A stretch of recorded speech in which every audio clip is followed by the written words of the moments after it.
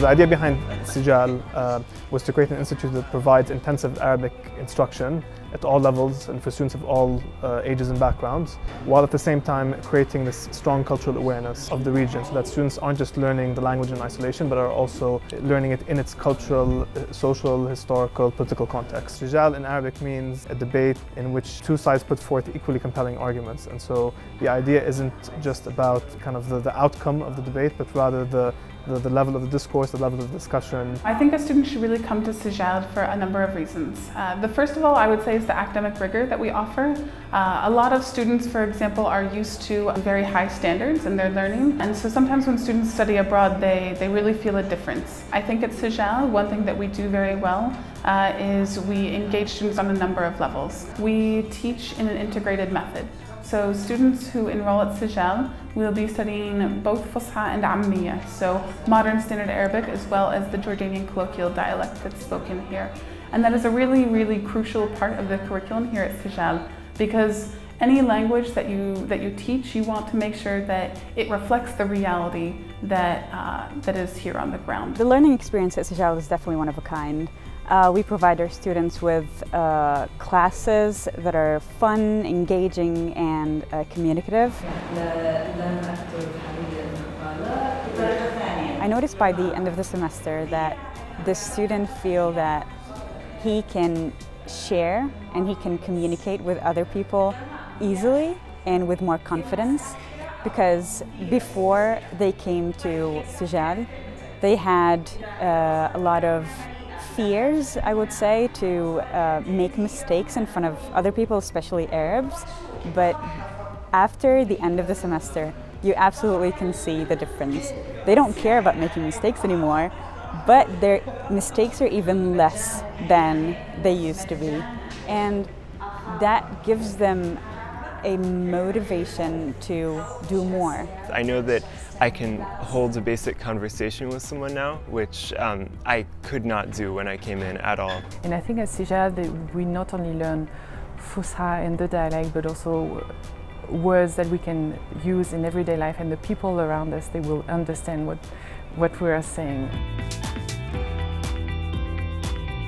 So we use the Al-Kitab textbook series for our beginner and intermediate levels, but even with those we supplement them, quite heavily with materials from outside, so that students are, while they're living in Jordan, going to be interacting with things from Jordanian media, interacting with Jordanians outside of the classroom who are going to be up to date with sort of events that are happening here. There's no reason to study abroad and to make all of the effort to go to a different country if you're just going to be in your room studying and in a classroom talking. You can do that in America.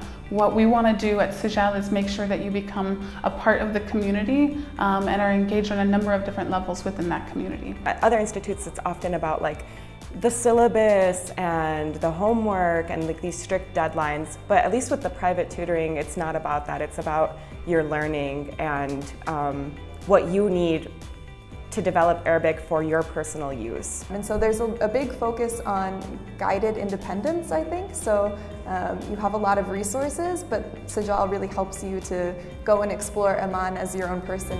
Throughout the years, from an antique shop to a furniture design space. So the idea of the Brown Bag Lecture is to feature speakers that are doing interesting things and kind of embarking on interesting initiatives within the city, and exposing them to our students during lunchtime usually, so hence the term brown bag. They're already at Sijal and they can just right after class attend the lecture. The content courses are meant to give students an opportunity for them to delve much more deeply into their personal interests. So within the cooking class, students are actively learning vocabulary and grammar and speaking in Arabic, all while they're learning the content itself. So in each class, they learn how to cook a different dish. Last week they made maqloube, the week before that they made mulukhiyya. I really highly recommend the calligraphy class for students who want to work on their artistic side, get much more skilled in how they write in Arabic, and it gives them the opportunity to practice in a sort of much more hands-on way. So we have a class on the Syrian crisis, for example, how the war came about, some of the events of the war itself. It asks students to get out, interview people here in Jordan.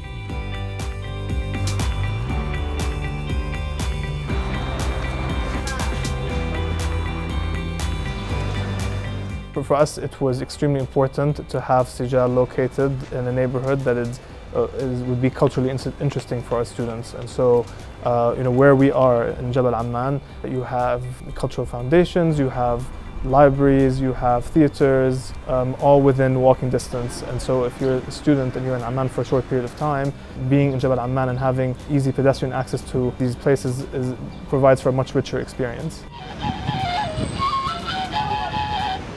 And being at the end of Rainbow Street is a really lucky location. It's convenient for students who want to eat.